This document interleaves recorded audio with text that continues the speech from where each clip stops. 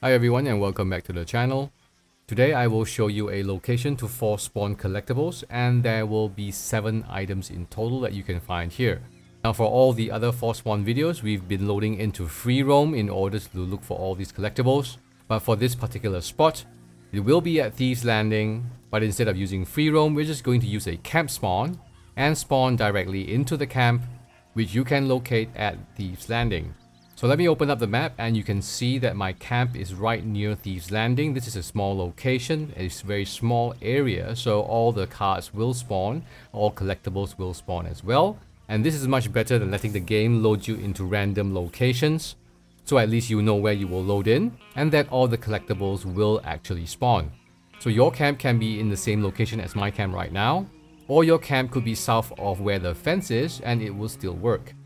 The only other thing that you will need in order for this thing to work is to be in a private lobby, because in a populated or public lobby, your camp will probably not be in the same location once you log in again, as the game will try to allocate you a camp that is not near anyone else. So to continue with this glitch, once you've gotten your camp in the desired area, all you have to do is to quit the game and follow what I am going to show you. Now once you're back on Windows, go over to the directory that is shown here. So basically under your user account, this will be the folder where it is supposed to be. Now whether you're playing on Epic or on Steam, it doesn't matter, the folder sequence will be the same.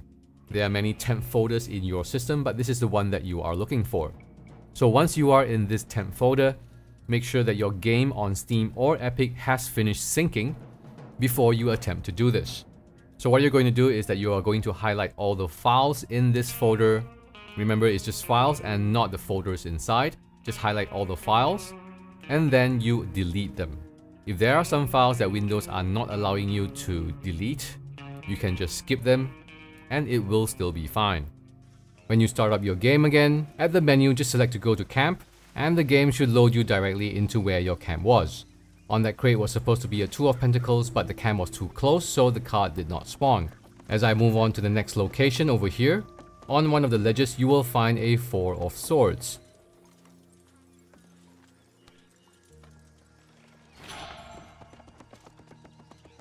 Running over to the next location, it will be on a boat, and once you're at the boat, just climb the ladder up here and you should find a King of Wands at the corner.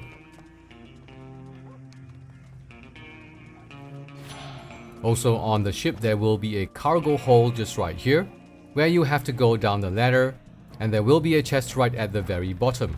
Once you see that chest, opening it will give you a goat hairbrush.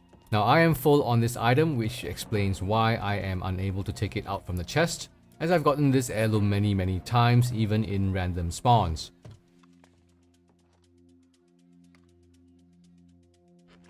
After this you can leave the boat and run back to the main area, where the next collectible will be located in a small building in this direction. And it is here that you will find an Ace of Wands. However, it did not spawn in for me this time round, but at least I'm showing you the location. Next will be this sort of junkyard or cargo area, and located on top of the boxes, there will be a Queen of Swords. Now in the same area, on top of another stack of boxes, you will also find the 8 of Cups.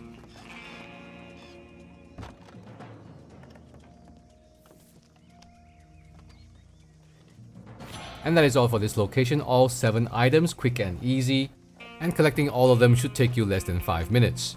If this has helped you out, do drop a like on the video and subscribe to the channel for more upcoming content, as very soon I will be showing more glitches other than force spawn collectibles, and those could be pretty much worth watching. Thanks for watching and I hope to see you in the next one.